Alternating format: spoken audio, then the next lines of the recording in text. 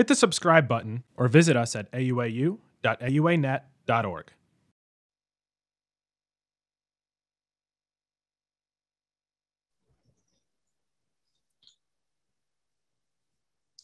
Welcome. Thank you for joining us for the PARP Inhibitors Assessing Clinical Trial Landscape live webinar. We are excited to have you all with us and look forward to an exciting discussion with the faculty. Before we get started, we have a few housekeeping notes to review.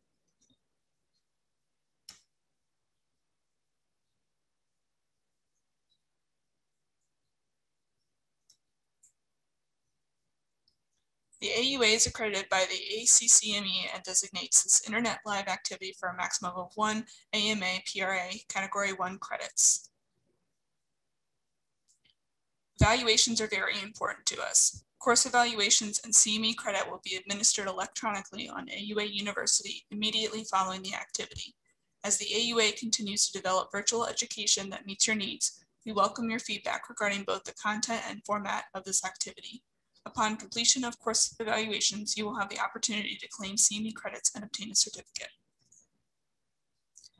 All persons in a position to control the content of an AUA educational activity are required to disclose any relevant financial relationships with any commercial interest. Please visit the AUA University to view Faculty Education Council and COI review work group disclosures. Coding advice given during presentations are the opinion of the presenters and may not have been vetted through the AUA for accuracy. Please verify accuracy prior to reporting on medical claims. We hope that you will actively participate as you connect and learn from each other during this course. Due to the size of the audience, all participants will be in listen-only mode without video, but we encourage you to ask questions at any time through the Q&A box. Please stay tuned for a keyword that will be provided during the activity. The keyword is used to verify your participation in the activity. You will need to use this keyword to access the course evaluation CME credit claim and certificate. The AUA would like to thank AstraZeneca and Merck for providing independent educational grants in support of this activity. Finally, I'd like to extend a special thank you to our course director, Dr. Ashley Ross, for his time, talent, and expertise in developing this program. I will now turn the activity over to Dr. Ross to begin our knowledge assessment. Good evening, everyone. Before we begin the live panel discussion, we want you to participate in a brief knowledge assessment. At the close of today's discussion, we'll have a follow-up assessment using these same questions. The results of these assessments will help the AUA measure the educational effectiveness of this live educational activity and aid in the successful planning of our future activities. With that said, let's get started. Question 1. PARP inhibitors are currently FDA approved for which cohort of men? A, any man with metastatic prostate cancer and a pathogenic mutation in BRCA1 or 2. B, any men with metastatic castrate-resistant prostate cancer and a pathogenic mutation in BRCA1 or 2. C, men with castrate-resistant prostate cancer and a high tumor mutational burden. D, men with metastatic castrate-resistant prostate cancer who have progressed after enzalutamide and abiraterone treatment and have a pathogenic mutation in BRCA1 or 2. Or E, men with metastatic castrate-resistant prostate cancer who have progressed after docetaxel. Take a moment and answer the question, please.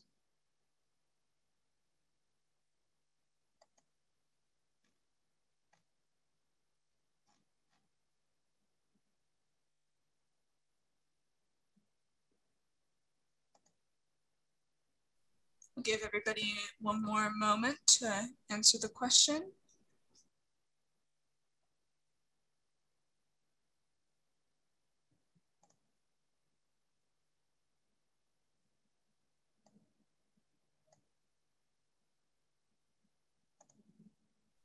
Looks like 62% of you have voted. We'll give everybody one more moment.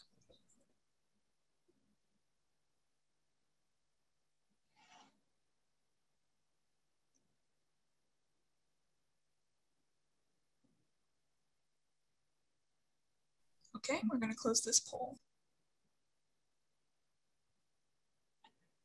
On to the second question. Toxicities associated with PARP inhibitors as a class of drugs include all the following except for A, gastrointestinal toxicities, B, cytopenias, C, neuropathies, or D, the development of secondary hematological dyscrasias.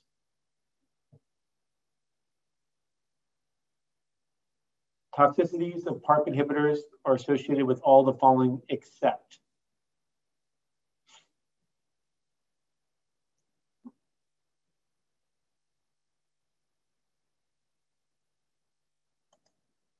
We'll give everybody another moment to respond.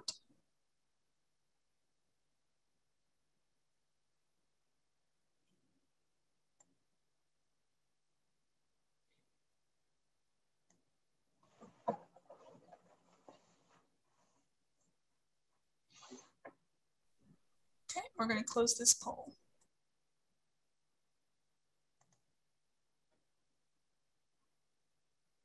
PARP can best be described as A, an oncogene, B, a histone deacetylase, C, a DNA repair gene, or D, a chaperone protein. Which best describes PARP?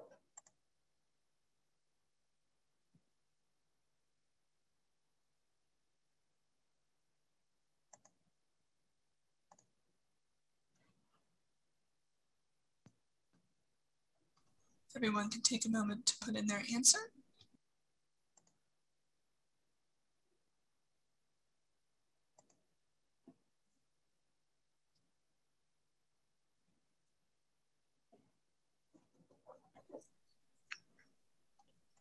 Give everyone one more moment.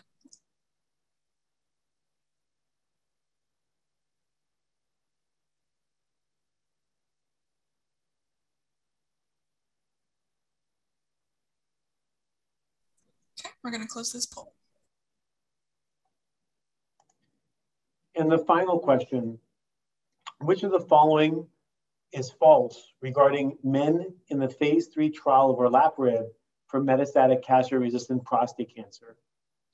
A, men receiving olaparib experienced a prolonged overall survival without a PSA response.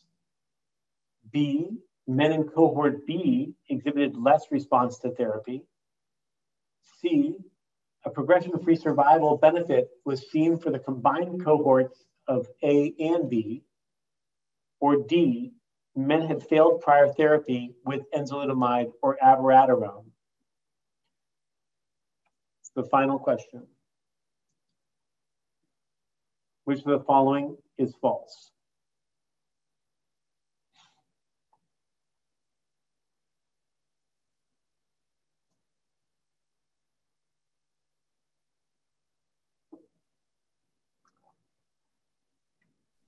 If everyone could please submit their responses.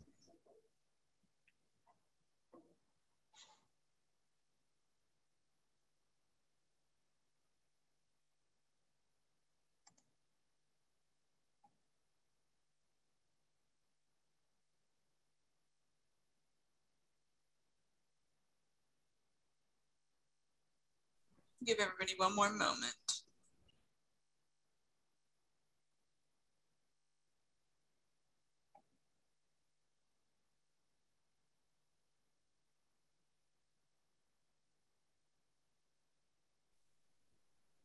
Okay, we're going to close this poll.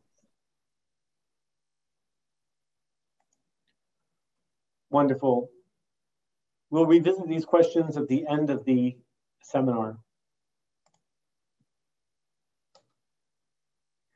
So for this webinar, to address the documented need from the 2019 AUA Global Needs Assessment in Advanced Prostate Cancer, the American Urologic Association has developed a series of educational offerings that are focused on PARP inhibitors.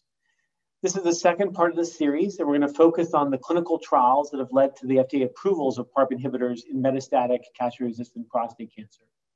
The first part, focusing on genetics and in particular germline testing, is available at the AUA University website, and we encourage you to look at that if you were not able to make that webinar, and also to join us for the last part in upcoming weeks, where we'll talk about implementing some of these new therapeutics and precision medicine in our practices, and particularly in the community setting.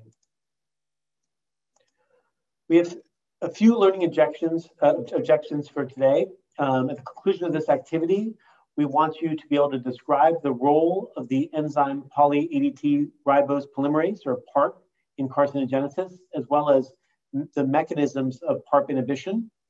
We want you to discuss clinical trials that were associated with PARP inhibitors, particularly the PROfound and Triton studies that led to some of the currently available approvals for PARP inhibitors.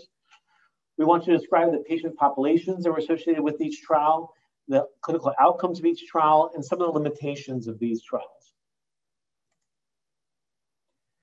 Now I want to introduce two friends of mine and experts in the field and also constant advisors for me, both medical oncologists. First is Dr. Emmanuel Antonarakis. He's a professor of urology and oncology at the Johns Hopkins Sidney Kimmel Comprehensive Cancer Center. He's also the director of the Prostate Cancer Medical Oncology Research and the co-director of the Prostate Cancer Multidisciplinary Care Clinic at Johns Hopkins. He graduated from the University of Wales College of Medicine in the United Kingdom, and he completed his residency in internal medicine at the Johns Hopkins Bayview Medical Center, and then fellowship in medical oncology at the Johns Hopkins Hospital. Since 2010, he's been on the Johns Hopkins faculty as an attending physician and a translational researcher in the Department of Oncology. Dr. Antonarakis' clinical interest is in the management of prostate cancer and other GU malignancies.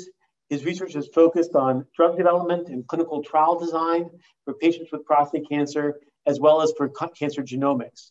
More specifically, he's looked at developing novel antigen-directed therapies, genetically targeted therapies, and immunotherapies for men with recurrent or advanced prostate cancer, using precision oncology with genetics and genomics. He's been looking at the development of liquid biomarkers such as ARV7, and he's currently the PI of several phase 2 and phase 3 clinical trials, serves as an active member of the Prostate Cancer Clinical Trial Consortium and the ECOG Akron Group, as well as the NCI Prostate Cancer Task Force.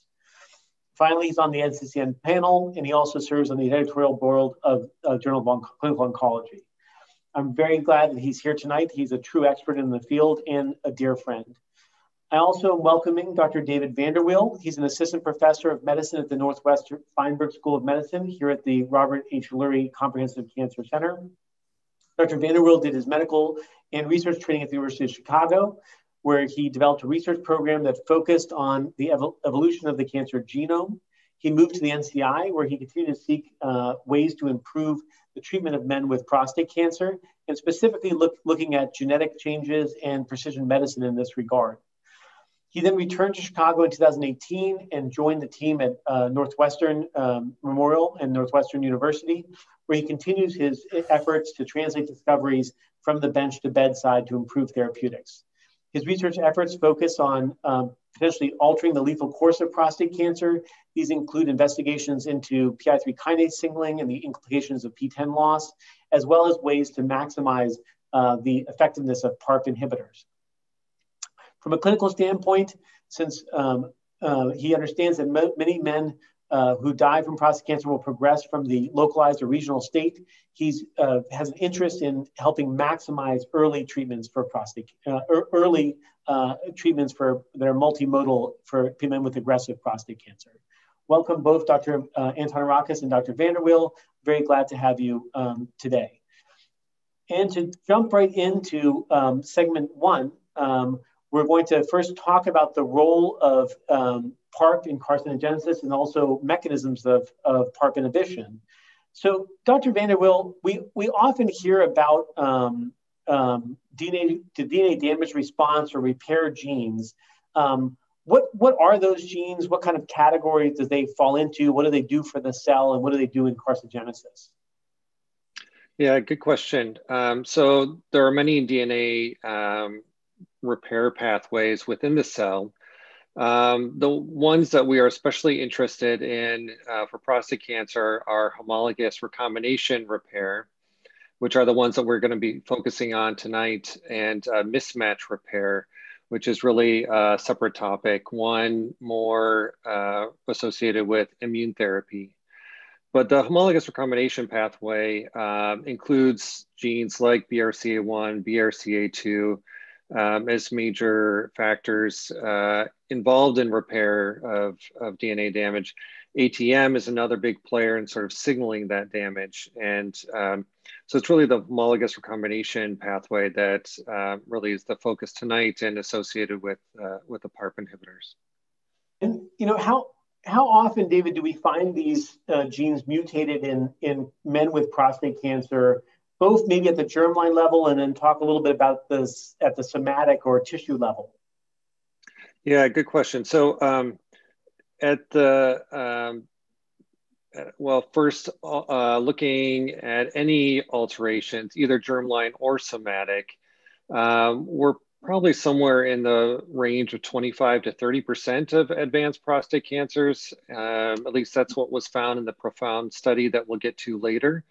In terms of the genes that are most strongly associated or the most frequently, we're more in the 15 to 20% range. And BRCA2 especially is the most frequent and also the gene that we're most interested in here. So ballpark range, about 10% of patients with metastatic prostate cancer have an alteration in BRCA2, and probably about half of those, or 5%, are germline mutation. So yeah, and BRCA1, it's close partner, probably about 2% or so, and about half of those are germline mutations. Overall, we think about somewhere in the ballpark of 10% or a little bit more of folks with metastatic prostate cancer have germline mutations in a DNA repair gene. And Dr. Antonarakis, Dr. Vanderwill was talking about BRCA1 and 2 being important, ATM being a regulator, and there's other genes that are involved, obviously, in homologous recombination. Are there some genes that kind of rise up as maybe more important or less important?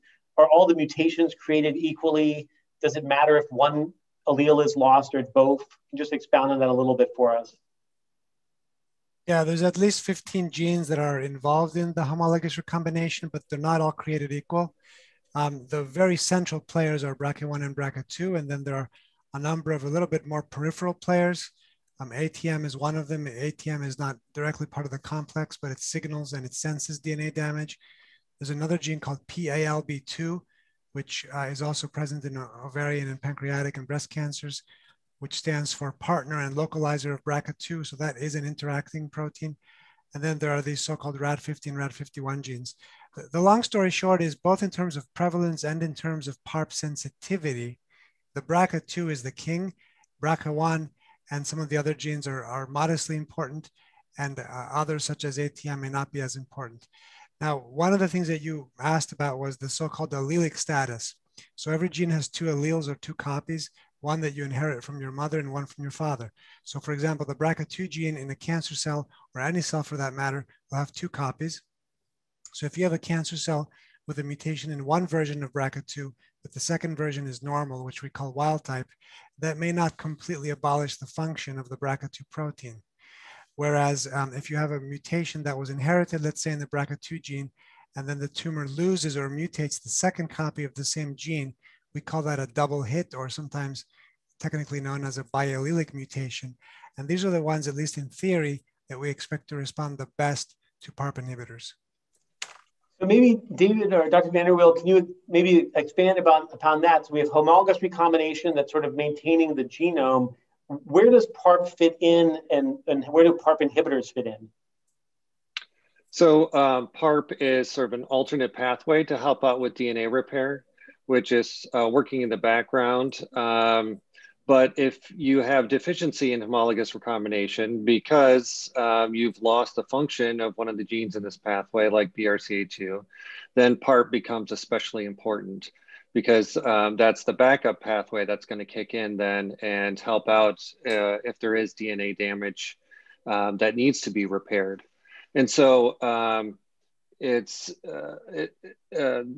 by that mechanism, then folks with mutations in BRCA2 and these other genes are especially sensitive to PARP inhibition. So if PARP inhibitors come in and block PARP, then you're increasing the DNA damage to an extent that the cell cannot recover from. So then two questions. I think that there's a few different PARP inhibitors that are out there. I mean, maybe are there differences? Maybe Dr. Antarakis, you can expand on, like, are there differences between the available PARP inhibitors that we know of? Are they available in other cancers? What have they shown maybe in some other cancers like breast and ovarian? Yeah, there's about 5 of them that have been tested in prostate cancer: olaparib, rucaparib, those are the 2 FDA approved ones; niraparib, talazoparib, and veliparib, those are non-FDA approved. These drugs work in 2 different ways. One is they inhibit the enzymatic activity of PARP. Remember, PARP is an enzyme. So they inhibit the enzymatic PARP function, which is called PARylation, the addition of these ADP ribose groups. But they can also cause what is known as PARP trapping. They can bind to PARP inhibitor and make the PARP to become stuck on the DNA. And this PARP trapping, at least in the laboratory, seems to be important. Now, in humans, we really don't know if this PARP trapping piece, although a lot of the PARP inhibitors tout that theirs is a better PARP trapper versus another. My clinical conclusion, and I think that David may agree, is that the enzymatic inhibition is important in the clinic, and that's how these drugs are dosed. But the PARP trapping, that is unresolved, whether that really makes a clinical difference. And as you mentioned, there were 3 other cancers that PARP inhibitors were approved for before prostate. Actually, ovarian, breast, and third, pancreatic, all received the approvals of at least 1 PARP inhibitor before prostate cancer. Dr. Vanderweel, as a class, a lot of them have overlapping efficacy. They also must have similar or shared toxicities. Can you just talk a little bit as a class for these oral medications, what their toxicities are? Yeah, there are 2 primary toxicities. One is effects on bone marrow or cell counts, particularly with anemia, and so effects on hemoglobin, obviously, and the fatigue that goes along with that. And then the other is GI side effects, which can be varied, can be loss of appetite, nausea, generally more commonly loose stools rather than constipation, but in general, GI side effects. Those are the most common side effects that patients experience. Another one that, a rare but serious category would be secondary leukemias or MDS. This is seen especially in women with ovarian cancer, where there's the most extensive experience with PARP inhibitors. In the PROfound trial, I believe in the initial report, there weren't any findings of this, and though in the longer follow-up survival, I think there was 1 incident of a leukemia or MDS. In the ovarian literature, of course, all those patients are also getting, carboplatin beforehand. It's a bit debated, to what extent are there other factors contributing to this versus them being due exclusively to the PARP inhibitor. And then finally, before we go into the specific trials for prostate cancer, Dr. Antarakis, can you talk a little bit about how do you select people or identify people who might be homologous recombination deficient and may respond to PARP inhibition? Right. There's a simplistic way, which is to look for the gene mutations in BRCA2 specifically, let's say. In the future, I think we will be using these so-called HRD scores, where we will either have a functional score of the homologous recombination function or a measure of the scarring of the cell that has happened as a result of the homologous recombination deficiency. None of those HRD scores, which are also called LOH scores sometimes, are approved as a companion diagnostic in prostate cancer. They are in other cancers like ovarian cancer. So for the moment, it's based on a germline or a genetic or a somatic genetic report, which shows something like a BRCA2 or another HRR mutation. And we'll talk about what the 14 genes are that are included in the olaparib panel.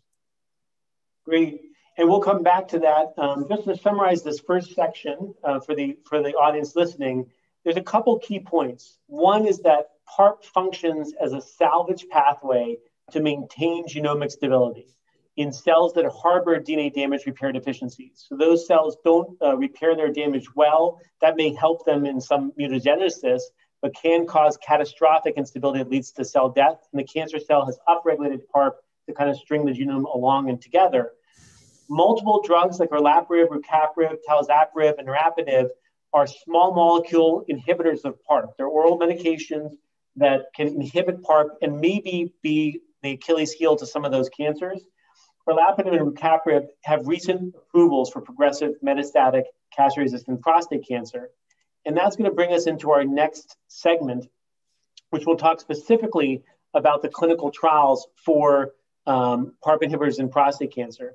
And maybe Dr. Antronakis, you can kick us off. The PROfound was a phase 3 trial of olaparib that led to its FDA approval in prostate cancer. Can you talk a little bit about that trial, its design, the men that were involved, and what the outcomes were? Yes, so PROfound was a study for castration-resistant prostate cancer. Patients had to have received at least one of the novel AR therapies like ABI or ENZA, or they could have received both. And they were permitted to receive one taxane chemotherapy like docetaxel, but that was not mandated. They then had to undergo genetic testing from a tumor specimen, either a new biopsy or archival, or a germline test that showed one of 15 HRR gene mutations, including BRCA1, BRCA2, ATM, and 12 other genes.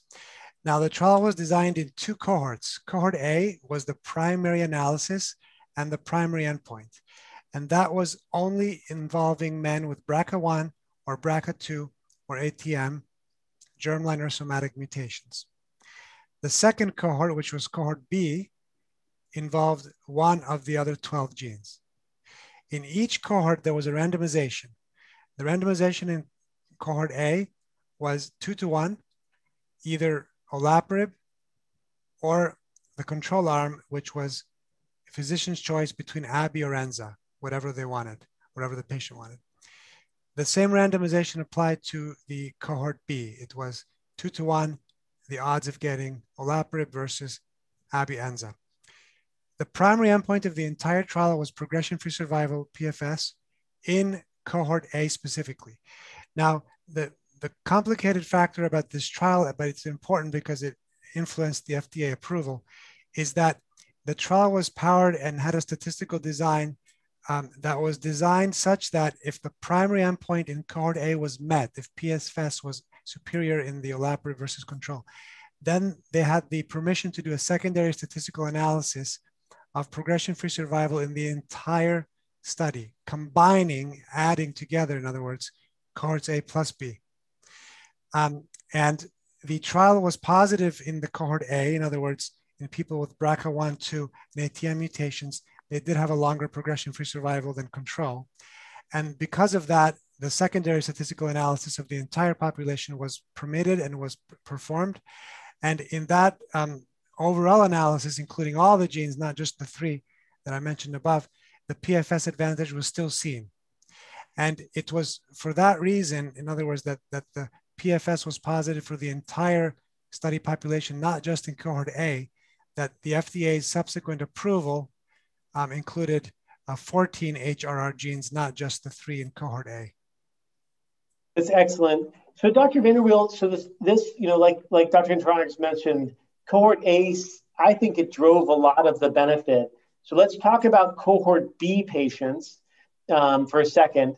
How do you approach a guy with progressive metastatic castrate-resistant prostate cancer who has a pathogenic or likely pathogenic mutation in one of the cohort B genes and who's progressed on ABI or ENZA? How do you go through the thought process and what to do next for that individual? So I consider it, but I probably put it a little bit further down, or I'm a little bit less enthusiastic about a PARP inhibitor than I am for someone with a mutation in a cohort B gene than I am for someone with a mutation in BRCA2.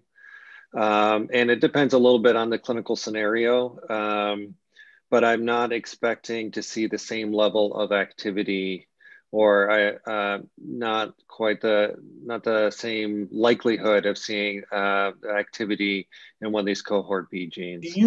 Two follow-up questions to that. One, Dr. Antoronakis mentioned a little bit about these like HRD or loss of heterozygosity scores, that some of the next generation sequence panels, because they're sequencing so many genes, they can see the scarring on the genome. Do you use that ever in your clinical decision making, or is it kind of too ahead of the curve for the cohort B population? I have not incorporated that into my clinical practice yet, although I don't think that's a bad thing to do. The data, as Dr. Antonorikis said, I think the data is much stronger in some other cancers. And I think that's more because it's been looked at in those other cancers and not because that's not likely to be beneficial for prostate cancer.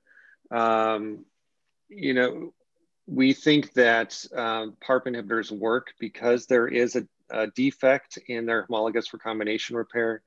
I do think that those assays are showing the functional consequences of a defect being there. And so, biologically, it certainly makes sense that those assays would be helpful biomarkers. Just to say a little bit more about those assays, depending on what kind of mutations you have or mutations in what sort of pathways, you can get different signatures in terms of what you see in the genome and how these DNA alterations in DNA happen. So with these genes, like a BRCA2 mutation, you see a lot of deletions typically, and which leads to loss of heterozygosity. So you see loss of one copy of the genome, and you can see that then throughout the entire genome. So really, these assays are kind of a functional assay of seeing the stereotypical pattern as a result of the loss of functional homologous recombination. It's an excellent point that they have, because of that and how the DNA repair happens in different cells, it needs to be validated in prostate cancer. That's a very good point. Just to bring us full circle, let's say that I've got a PALB mutation and maybe I have a higher HRD score and I'm your patient and I'm in cohort B, and you decide to start me on a PARP inhibitor. How do you check if it's working, and when do you decide to switch therapies? Are we waiting for clinical response, radiographic response? What do you do in real world practice, particularly when you're iffy about, is this going to work or not? So I follow PSAs.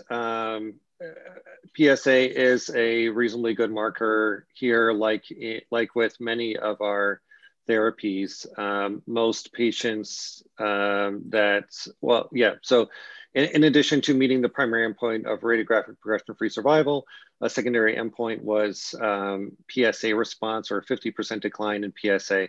And it was that rate was markedly higher in those who received olaparib compared to the control arm. So PSA is a reasonably good marker. All these patients have advanced disease. I don't rely on PSA alone. It's a good marker to know what's happening. What's more important is how the patient is feeling and what the scans look like. So also looking for clinical and radiographic progression. But the earlier indication is a PSA response. Now, in your particular question, you said PALB2 alteration. So in general, in cohort B, and actually I would throw ATM in there too. I'm a little bit less optimistic about the efficacy of a PARP inhibitor. PALB2 though, also from Triton or from other data, I tend to put that, I guess, a higher level within cohort B. Those numbers are pretty low, but they do, it is a member of the complex. And so I do think that those are relatively likely to benefit from a PARP inhibitor. But for ATM, so I'd actually swap those out probably. For ATM, I still consider a PARP inhibitor, especially if I've run out of other options. And so may, depending on the clinical situation, but may sequence chemotherapy first, or sort of depends on the clinical scenario. To that point, Dr. Antonarakis, you mentioned in the trial design for PROfound, they were basically guys that had progressed on ABI or progressed on ENZA, and they were being randomized to a PARP inhibitor versus being randomized to another sort of androgen axis signaling modifier. And a lot of people bring that up as a criticism of the trial. What are your thoughts there? And maybe just, what are your thoughts there? Yeah. Well, there's been a lot of editorials written about that, including for the New England Journal, and it was fiercely debated by the first author and the editorialists. But that was what we were doing in those days. That's not what we're doing now. So it was fair at the time, but now it probably would not be a reasonable control arm. Can you make anything out of it? We'll talk about Triton-2 in a second, but to me, sometimes I'll look at like what was the size of response for people who were going to be responders, and was that reasonable to be over what it would have been if I put them on docetaxel or something like this? Can you make anything there, or is it just too hard to parse out? Well, it's too hard to parse out in that study because it was not compared against the chemotherapy. We do know actually that the BRCA1 and BRCA2 mutated patients tend to be more taxane insensitive or resistant and more platinum sensitive. So I suspect if you only did a trial with BRCA1 and BRCA2, comparing a PARP inhibitor versus a taxane specifically, that the PARP inhibitor would probably win, and it would definitely win on safety and toxicity too.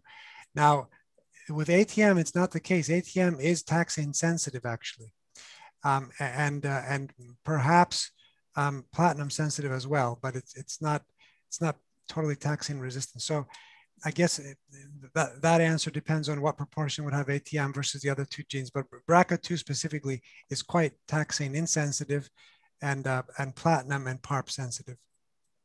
It's a great point. In fact, it's a little bit off topic, but there was that Pro-Repair B study, which was kind of almost like a registry that kind of suggested that people who have, BRCA2 particular mutations, even when they are first going to CRPC, you should probably reach for an ASI instead of a taxane. Maybe also take us into, Vanderwill mentioned it, the Triton-2 study. Take us a little bit into the Triton-2 study.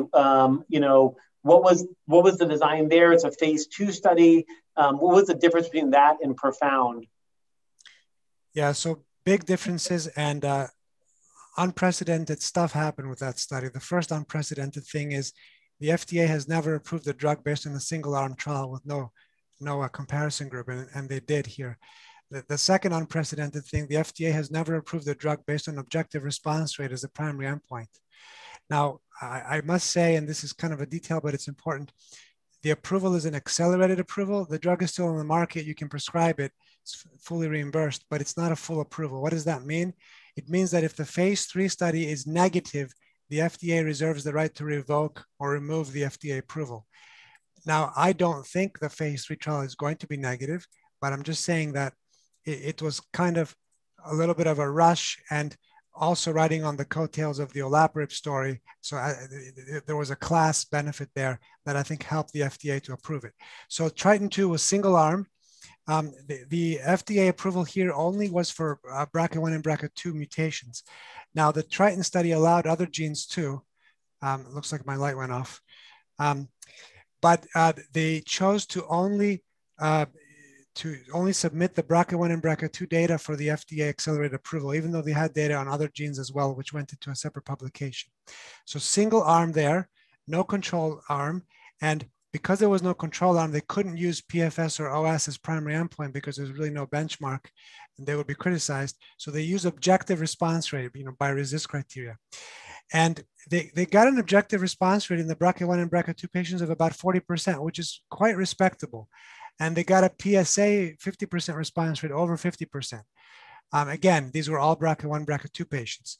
And based on that information, the FDA said, okay, we'll give you accelerated approval, prove to us that this improves some long-term outcome like PFS and OS, and then we'll grant you full approval. And that led to the phase 3 Triton-3 study. Dr. Vanderweel, for the Triton studies, for the Triton 2, they had to progress on enzalutamide or abiraterone and have had docetaxel. In Triton 3, is the same thing true? Do they have to have had chemotherapy beforehand? Oh, you're muted, I'm sorry. Actually, I'm gonna ask Dr. Antonarakis. We're not involved with that, I know, but I don't want to misstep. Right, so the phase 2 study, the Triton, required a taxane, so it was a third-line trial, and that went into the label of the FDA. The Triton 3 trial is a pre-taxane study, so it's MCRPC. You could have received either ABI or ENZA, but not both, only one, and no taxane for CRPC. You could have received docetaxel for HSPC, hormone sensitive, AKA charted type of regimen, but these were true sort of second-line patients post-ABI or post-ENZA, and they're randomized to either rucaparib or the control group. The control group has 3 options in this study, actually. Option 1 is ABI, option 2 is ENZA, and option 3 is docetaxel. So the control arm here includes not just the AR therapies, but as you were mentioning before, Dr. Ross, also taxane chemotherapy, acknowledging that back-to-back sequential AR therapies may not be the best approach. Then Dr. Vanderweel, the final thing for this segment is, you know, I think there's some gray area for me sometimes in my understanding of these trials.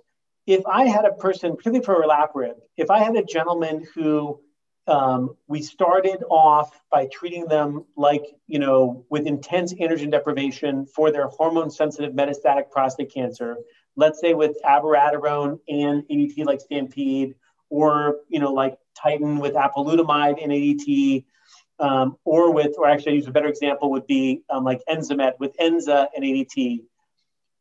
And they progress to CRPC. So they've seen that enzalutamide or abiraterone before, but they started it when they were hormone sensitive. Are they now eligible for PARP? Are they in third? Are they technically in the next line, or do I have to? What has to happen? Yeah, they are. So you know, the approval for olaparib specifically is for CRPC, metastatic CRPC, who has progressed and previously received ABI or ENZA. So that could be in the metastatic hormone sensitive setting, as you said.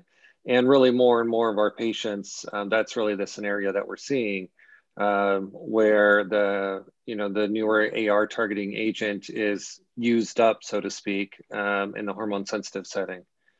And so, excellent. Yeah, so that's good. It's a key point for the audience that, you know, they just have to have progressed and been on those therapies before.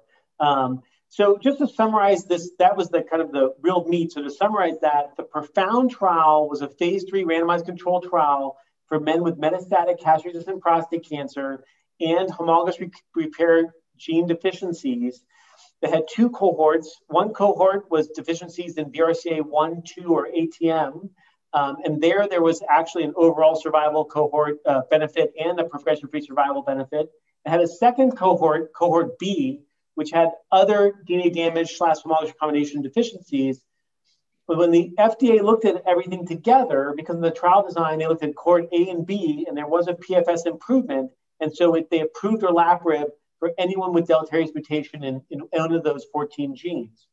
Triton 2 was a phase 2 study of rucaparib that also led to an accelerated FDA approval, but this was for men with mutations in BRCA1 or BRCA2 that were deleterious, and they had to have progressed through ABI, ENZA, and have had chemotherapy before. So we'll go to the next segment, and we touched about this a little bit earlier, and we talked about next generation sequencing assays that could pick up a lot of these alterations. You know, Dr. Vanderweel, sometimes, you know, we don't have good tissue to biopsy. They're progressing and they have M1b disease only. We know that some of these liquid ctDNA assays are out there. You know, do they work? Can you identify mutations in that way? Sometimes do you use those assays? Yeah, I do. So you're referring to circulating tumor DNA or plasma DNA. Many of the companies that do these assays on tissue also have their own sort of plasma-based DNA, and there are other companies out there that focus exclusively on plasma. I do use them. They were not included in the PROfound study. They were included, they did both tissue and plasma based in the Triton-2 study. I tend to prioritize tissue over liquid assays. There are a lot of studies out there showing that if you have a high enough disease burden, and so there's enough circulating tumor DNA, those actually are quite sensitive assays. But I tend to prioritize tissue over circulating tumor DNA, but certainly would accept a circulating tumor DNA assay. I think there's some data that a biopsy of metastatic disease would give you a little bit higher rate of detecting a mutation than primary tissue. But many of these studies, actually, including most of the tissue samples in PROfound, came from prostate tissue. Although one interesting thing is that there was a higher failure rate sequencing for prostate tissue than I would have expected before these studies, but that's borne out in a number of these, which is like 30% or so of the sequencing of the time the sequencing assay failed. But yes, circulating tumor DNA certainly is an option. So 2 questions for Dr. Infernarakis. One is, as people progress through their cancer journey, can they pick up do they pick up more somatic mutations? And are they more likely, should you be assessing them at multiple time points because they may be becoming, HHR deficient? That's the first question. That's a great question. I'll answer that in 2 ways. Yes, over time, certain mutations accumulate in prostate cancer patients, but not the ones that are relevant for PARP inhibition.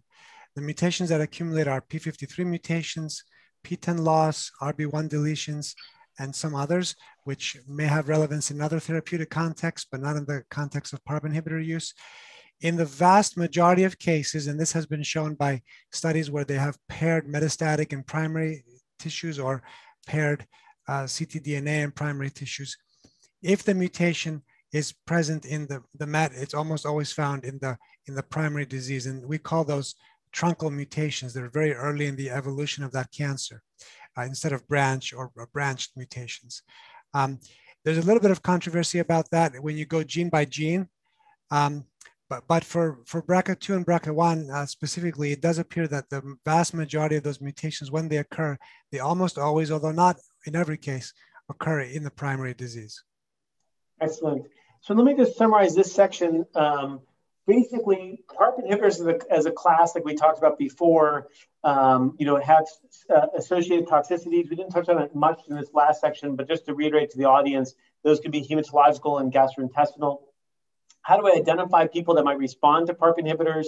Next-gen sequencing is very helpful. We talked earlier, and then just in this last section, that we can identify these alterations, particularly BRCA1 and 2 in the germline.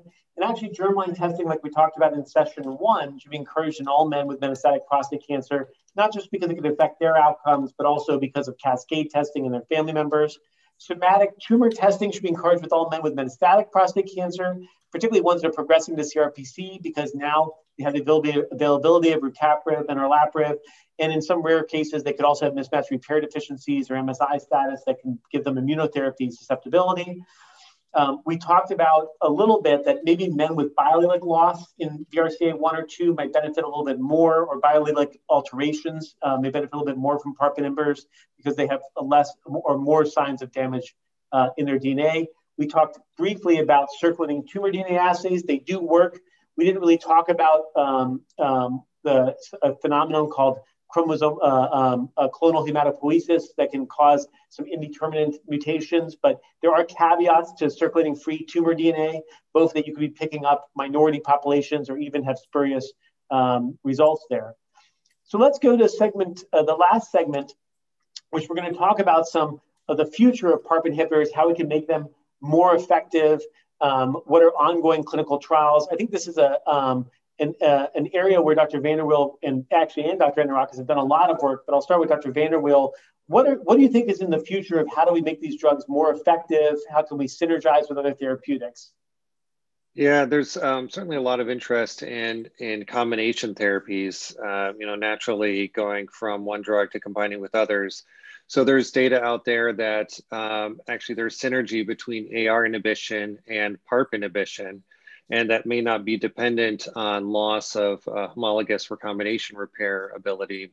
And so there was a study of abiraterone and olaparib in patients with pretty advanced CRPC, which showed the benefit in biomarkers positive patients, but also suggested a benefit in those who were not biomarker positive. And now there are a number of phase 3 studies with each of the PARP inhibitors that we've talked about, looking at first-line CRPC combining AR targeted therapy with PARP inhibitors.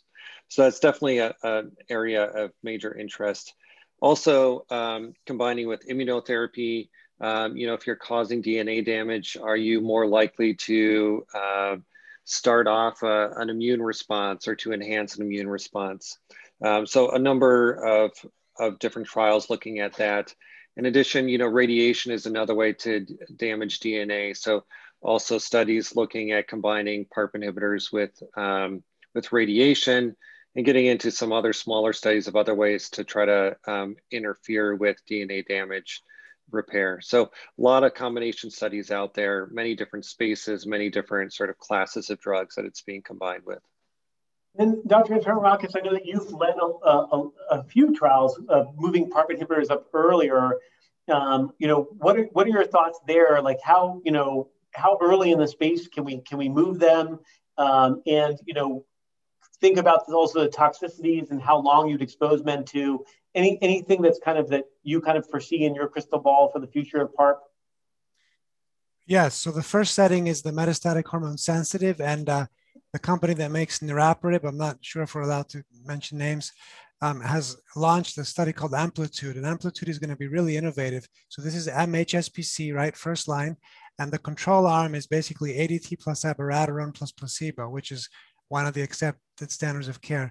And the interventional group is ADT plus abiraterone plus niraparib with a PFS as primary endpoint. So if that study is positive, that will be the first study to move out of CRPC into still metastatic, but hormone sensitive. Now, can we go even earlier? The answer is yes. So at Johns Hopkins, we're doing a study with olaparib for biochemical recurrent patients, BCR. So just rising PSA after prostatectomy. They've never seen hormone therapy. They're non-castrate. And we have treated these men with olaparib, and we have seen profound responses, no pun intended, specifically in the BRCA2 patients, although there are responses in other genes as well. And now at the University of Washington, Seattle, they have even done a neoadjuvant pre-prostatectomy study where patients with germline BRCA1 and BRCA2 mutations will get a PARP inhibitor prior to surgical prostatectomy. So these are being used across the spectrum.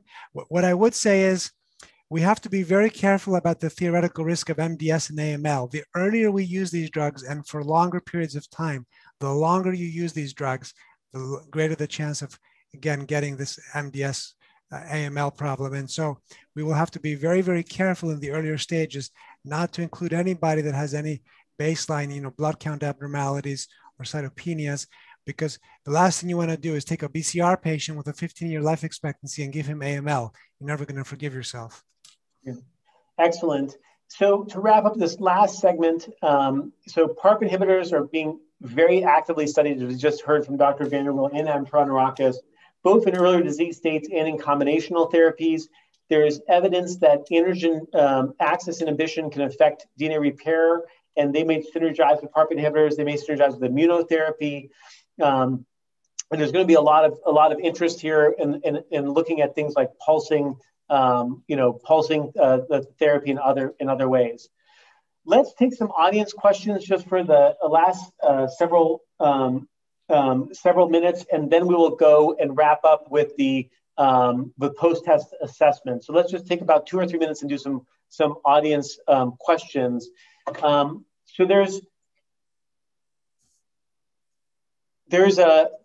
the audience is asking some some fairly complex questions, but let's maybe start with one that's a little bit more general. If you have a patient with metastatic castrate-resistant prostate cancer progressing to first line, and a germline BRCA2 mutation, but no additional somatic mutation, so I assume they mean one allele is affected, the other one is not, would you elect to treat with olaparib or rucaparib post-AR failure and no prior docetaxel or not, and why? It's a good recap question. When you're having the person with a germline mutation, but no somatic mutation, one allele is deficient, do you start out reaching for your docetaxel or do you try a PARP inhibitor first? How do you make that decision? So I attempted to answer that partially, and then I'd like to hear David's take on this. The absence of a confirmed second mutation doesn't mean that one doesn't exist. Most assays don't report them even if they're there. For example, Foundation Medicine doesn't report the second allele. So you could well have a complete LOH and they wouldn't report a thing on that.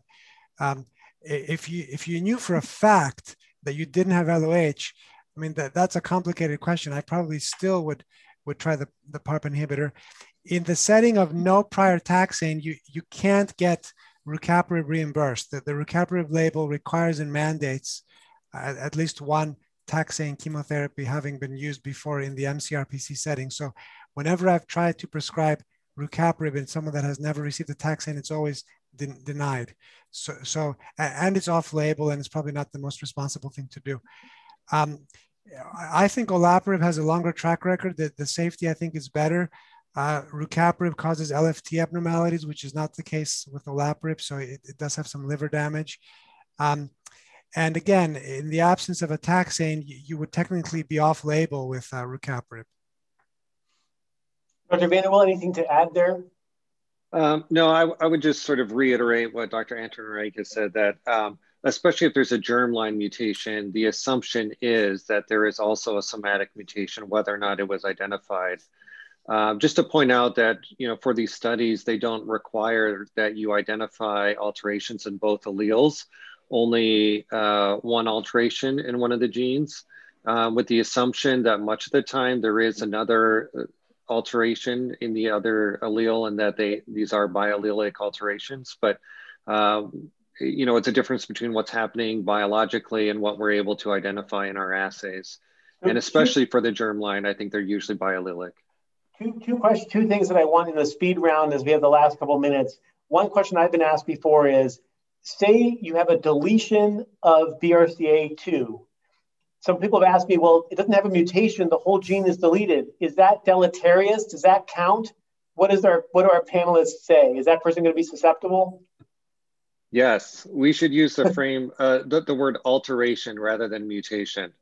Deletion's even better because then you can't get a reversion mutation if you want to get into the nitty gritty, but deletion's even better. Perfect. And the second speed round question is, and I have two actually in the speed round. One is, if you put me on a PARP inhibitor and I don't feel clinically better, I don't feel clinically worse, 3 months pass and I have no PSA response, and let's say I started out not fifth line, so my PSA was still representative of my burden of disease, is that enough for you saying, like, this isn't working, you don't feel better, your PSA didn't respond, let's move to something else? And when are you making that call? 1 month, 3 months? Is there some added benefit? I typically would not give up after 3 months. It also depends on the gene. I mean, with a BRCA2 patient, I would never give up after 3 months if there's no PSA decline. A lot of times, even in the patients who end up having 90% PSA declines, it can take about 9 months for the PSA to begin to decline significantly. Like you see a stabilization between month 0 and 3, and then maybe a small reduction, and then between month 6 and 9, it just kind of plummets downhill. So I've seen that a couple of times. So these are not like, the AR therapies where within a month you have like a 90% PSA reduction. We don't see that with PARP. It's a slow and gradual decline. Frankly, with other genes like ATM, I may have a lower threshold to take them off study or off the drug. But in the absence of symptoms, you did mention this guy remained asymptomatic. In the absence of symptoms and in the absence of some clinical or radiographic progression, I probably would stick with it.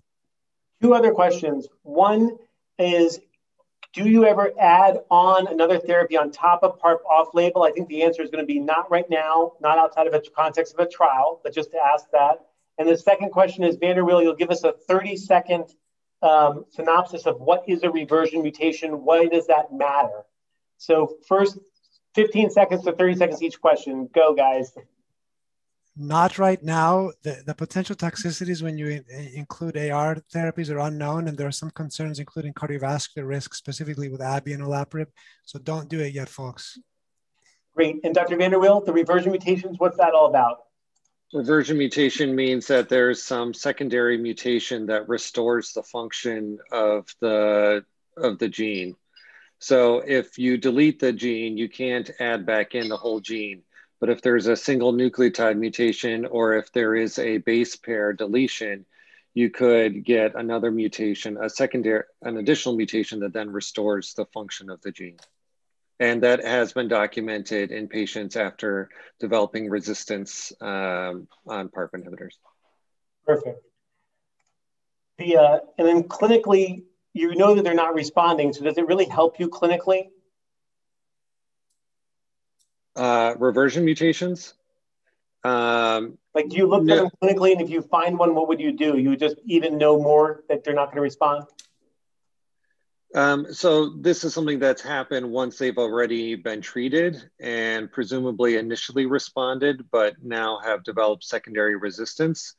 And the reason they developed resistance is because they regained the function of the gene that wasn't working initially. But they're still resistant, so I'm still moving on to something else.